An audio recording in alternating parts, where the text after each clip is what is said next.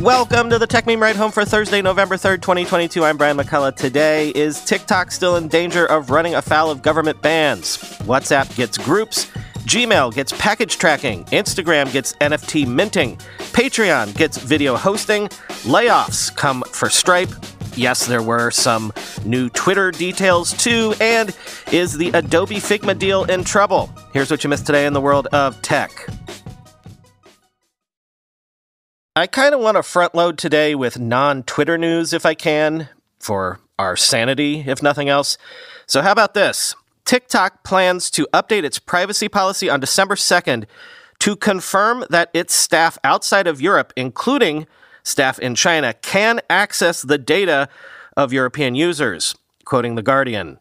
The Chinese-owned social video app is updating its privacy policy to confirm that staff in countries, including China, are allowed to access user data to ensure their experience of the platform is, quote, consistent, enjoyable, and safe. The other countries where European user data could be accessed by TikTok staff include Brazil, Canada, and Israel, as well as the US and Singapore, where European user data is stored currently. Data could be used to conduct checks on aspects of the platform, including the performance of its algorithms, which recommend content to users, and detect vexatious automated accounts. TikTok has previously acknowledged that some user data is accessed by employees of the company's parent ByteDance in China. The privacy policy update, which applies to the UK, the European Economic Area, and Switzerland, and which goes live on December 2nd, takes place against a backdrop of political and regulatory pressure over use of data generated by the app, which has more than 1 billion users worldwide, end quote. I'm mentioning this because I keep seeing things and hearing things that there remains a movement, at least here in the US, to do some sort of TikTok ban. I wonder how European governments are going to feel about the news we just discussed. The rumors I'm mentioning have never been reliable enough for me to make a headline out of them, but I'm just letting you know there are still rumblings like that out there.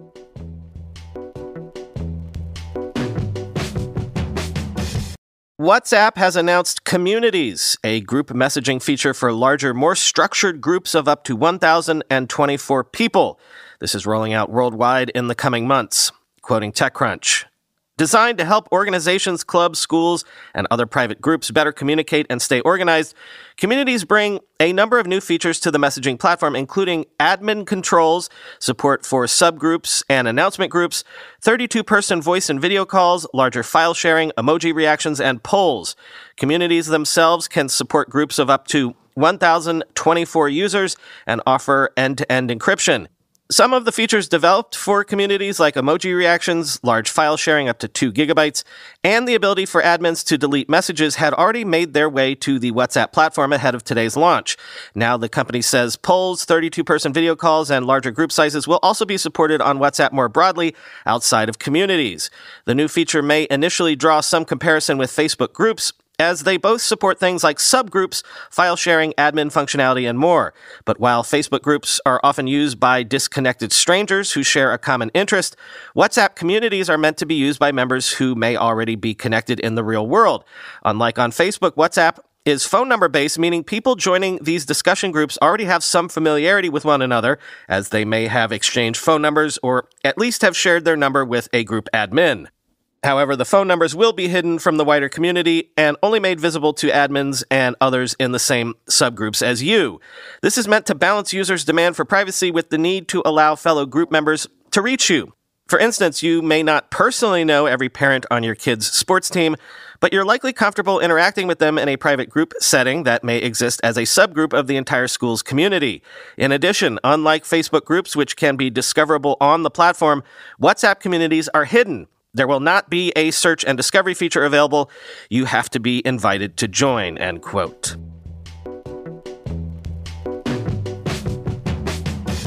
In the coming weeks, Google will update Gmail to show live package tracking for order confirmation emails under the sender's name in the inbox, quoting TechCrunch. The feature works by looking for emails that include tracking numbers, then using that information to determine the order's expected delivery date, and flagging this for you right in your inbox. That means when you're scanning through your email list in Gmail, you won't have to click on your order confirmation emails to see when your package is due to arrive. Instead, this information will be displayed just below the email sender's name and subject line in the inbox and a small green label. You'll notice a little truck icon followed by text indicating the order status, followed by the delivery date. This label will be updated as the order progresses with information like label created, the arrival date, or the delivery date, Google says.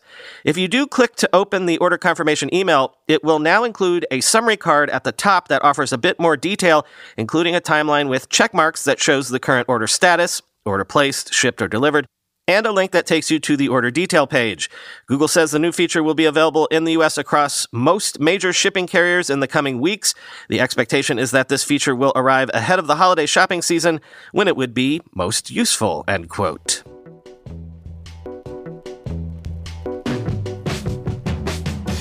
Meta is letting select Instagram creators in the U.S. test a toolkit for minting NFTs and selling them on and off the platform. Meta says it won't charge fees for this until 2024. Quoting Decrypt, at launch, Instagram will use the Polygon blockchain for NFT minting. The app will also pull NFT metadata from OpenSea so that collection names and descriptions can be viewed on Instagram.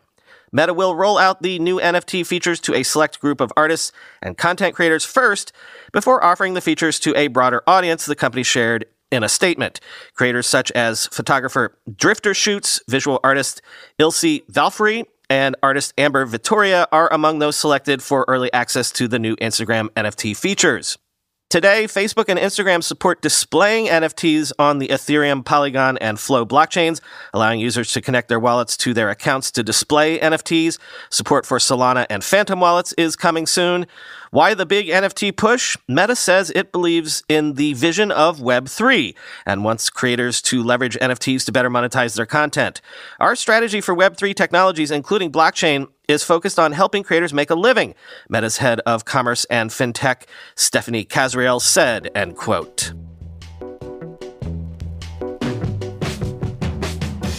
Speaking of making a living, Patreon has announced a native ad-free video hosting tool for creators, expanding on support for third-party players, currently available to a select group in beta, quoting The Verge. The update marks a major shift in how creators on Patreon can share video content with fans. Previously, creators had to upload videos to third-party platforms like YouTube and Vimeo, and then embed video players or share links with subscribers. Uploading to a third-party app had its wrinkles, however, like videos being shared outside of paying subscribers. The native and ad-free Patreon player allows creators to upload their content directly to the platform, select thumbnails for their videos, and view audience data like view count.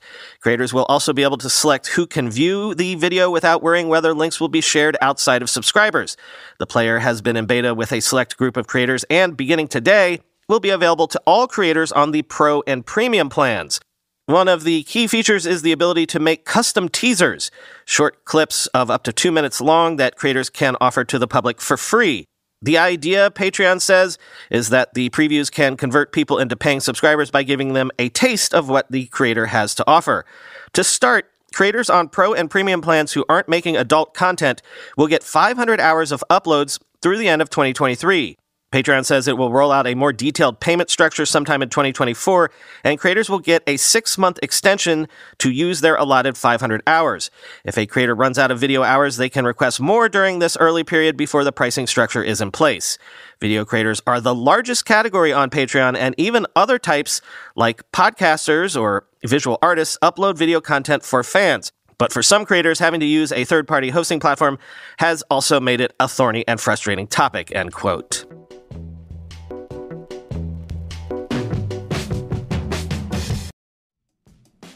Hidden Heroes is a publishing initiative by NetGuru that aims to pay tribute to people who built the foundations of modern technology. Together with Stephen Johnson, the author of all the stories, they set out on a mission to uncover the real roots of innovation and the history of technology. Because the world of innovation has generated such vast fortunes, our attention gets naturally drawn towards the charismatic entrepreneurs, CEOs, and business leaders. But let's steer our attention away from those familiar stories of the heroic tech billionaire founder and say that there's another history here, uncelebrated, unknown.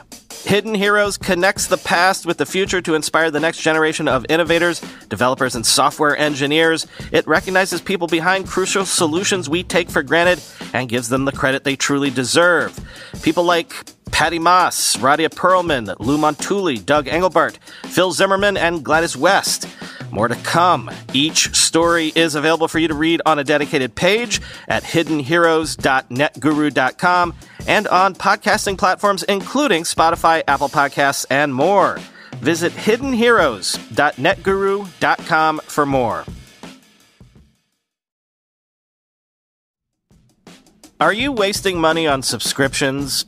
80% of people have subscriptions they've forgotten about. Maybe for you, it's an unused Amazon Prime account or a Hulu account that never gets streamed. Do you know how much your subscriptions really cost you? Most Americans think they spend around $80 a month on subscriptions, when the actual total is closer to $200 or more. That's right. You could be wasting hundreds of dollars each month on subscriptions you don't even know about. Well, now let me tell you about Rocket Money, an app that can take care of all of that. The app shows all your subscriptions in one place and then cancels for you whatever you don't still want. Rocket Money can even find subscriptions you didn't know you were paying for. You may even find out you've been double charged for a subscription. To cancel a subscription, all you have to do is press cancel, and Rocket Money takes care of the rest.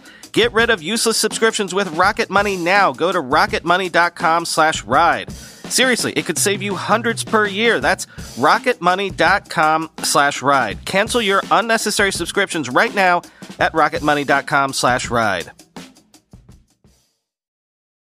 All right, can't put it off any longer. Sources have seemingly confirmed that Elon Musk plans to cut around 3,700 jobs at Twitter, or half the company's workforce, beginning tomorrow, November 4th. Twitter will apparently also reverse its work from anywhere policy, which does line up with the way that Elon seems to roll. Remember, he was early in pushing for Tesla employees to come back to the office.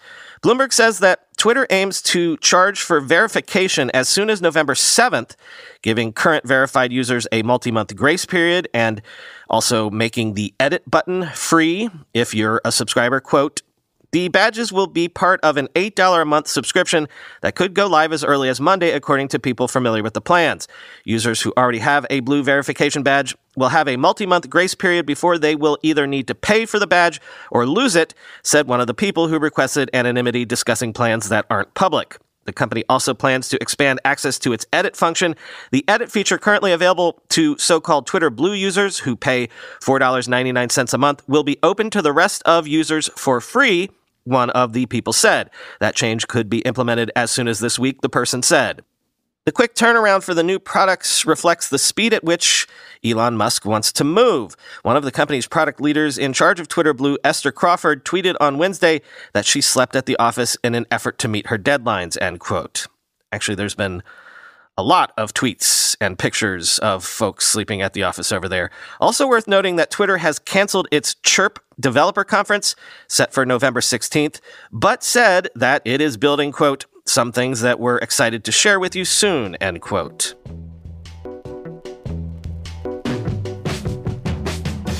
So I guess that means we have a bunch of Twitter layoffs in the mail for tomorrow, which reminds me that I've been sitting on some recent notable layoff headlines, including from this morning.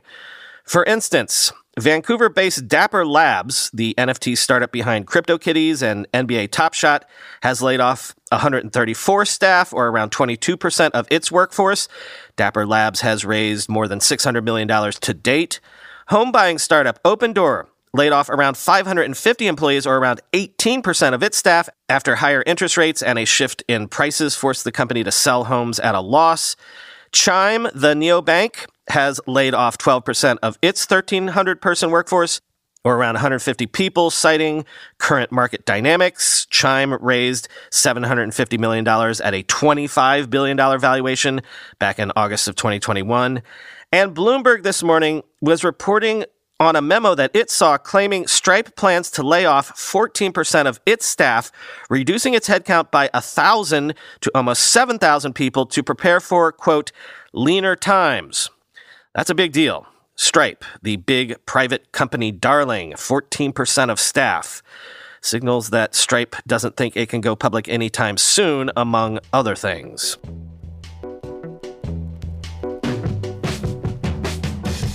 And finally today, just putting this on all of our radars, sources are telling Axios that the U.S. Department of Justice is preparing to open an in-depth probe into Adobe's $20 billion acquisition of Figma and has been contacting customers, competitors, and investors as part of the investigation. Quote, according to one of the people, the DOJ has already issued civil investigative demands, information requests similar to subpoenas, an unusual move at this early juncture in the probe. In mid-September, Adobe announced its deal for Figma, a collaboration tool with fierce loyalty among designers who were quick to voice concerns. Chief among those issues is that Adobe will raise prices for Figma, an upstart competitor, while innovation slows to a crawl.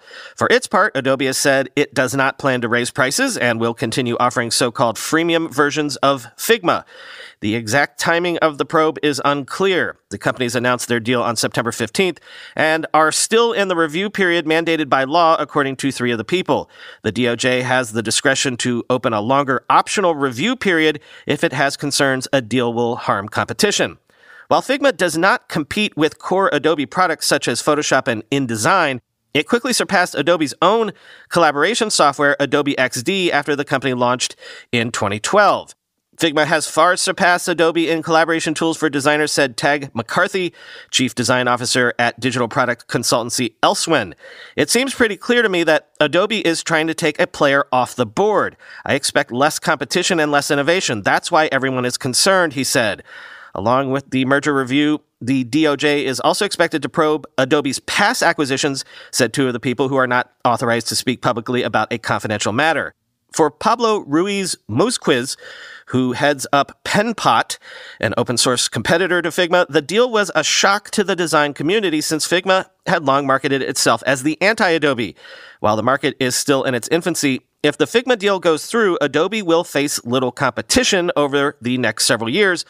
Musquiz said it's a tough market to enter. These tools are very expensive and time-consuming to develop, he said. Musquiz pointed to recent layoffs at another competitor, Sketch, as more evidence of a lack of competition. And while PenPot experienced a massive increase in signups in the days following the announcement of the deal, the company's tens of thousands of users pales in comparison to Figma, Musquiz said. I'm sure the companies will point to us to show competition, but the massive differences in scale don't fully support that argument, he said. Still, he expects the blowback to the deal to continue driving growth at PenPot, end quote.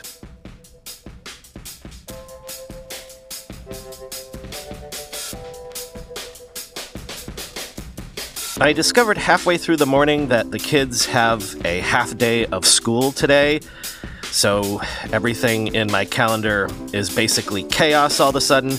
Probably won't even have this show done by the time I have to go pick them up. Great. Talk to you tomorrow.